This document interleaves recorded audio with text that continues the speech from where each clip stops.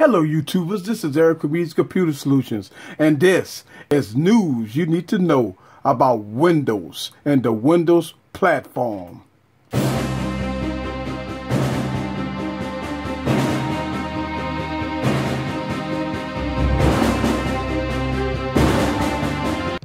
Hello guys, this is Eric again with another video, and real quick I want to give you guys some news here. I said it on a couple of my older videos here, and I will say it on this video here real quick guys.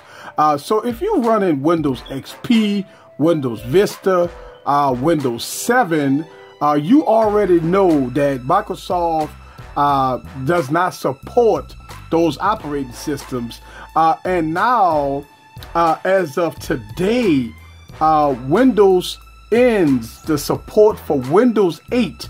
Okay, not 8.1, but Windows 8.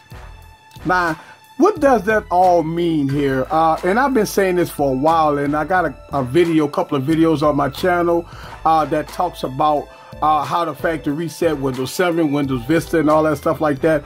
People been running into a bunch of problems with the older operating system. Now, this is Microsoft's attempt to get everybody either on Windows 8.1 or Windows 10. But Microsoft's goals is to get everybody on Windows 10. Now, so what does this mean?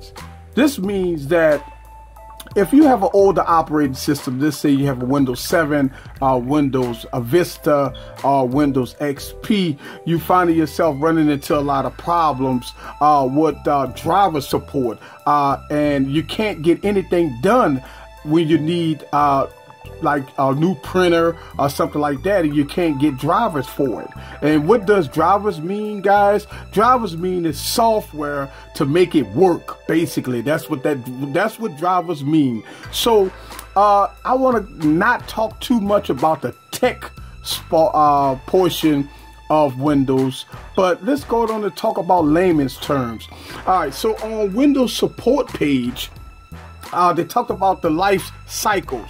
The life cycles, Microsoft has this in black and white as far as what operating system ends and stuff like that. So right now, as of January 12th of 2016, Windows 8 is no longer supported.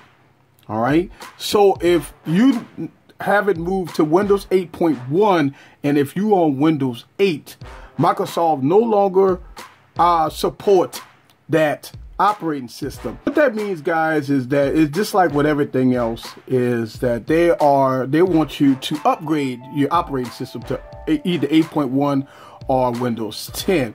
So if you run in an old operating system and you don't have the specs to upgrade to Windows 10, just be mindful that Microsoft do not support it anymore.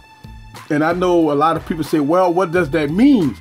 Again, guys, what that means is that if you running into issues, stability issues with your operating system, it starts to run slow. If you have a lot of problems with your Windows XP, Windows 7, Windows Vista, and now Windows 8, what this means is that you have no more support from Microsoft Windows. Just be mindful, guys, if you have a PC, an older PC, and if you got the right specs to upgrade, now is the time to upgrade. If not, then you will no longer be supported on the Windows 8 platform.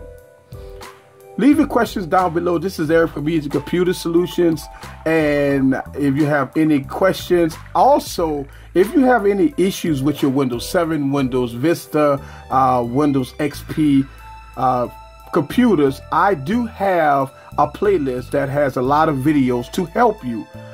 So check that out, subscribe to my channel, and I will see you on the next video. Peace.